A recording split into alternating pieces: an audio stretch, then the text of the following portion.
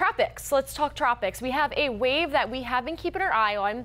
It does have a name now, Invest 98L. Yes, they do name these little systems as they are still waves. And what that does is that gives us kind of an early outlook, resources, spaghetti plots that we can look at to get the models in a better agreement and see where the system wants to go once it does form into a more organized system. Right now, it's not organized at all. It doesn't have that closed circulation, and until it gets that closed circulation, there's still some uncertainty out there. But as I mentioned here, we do have the spaghetti plots, and generally they are in good agreement that by Monday night, closer to Tuesday, we're nearing the Leeward Islands. By that time, it could be a tropical depression, and then it veers off away from the coast east of Florida as we move throughout the week, which would be fantastic if these models keep that agreement.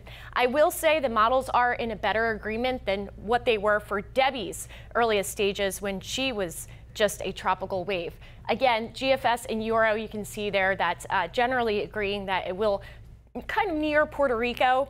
Still some uncertainty as we go towards this Tuesday, and then towards the rest of the week, you can see it going out into the Atlantic. So that would be a great scenario for us.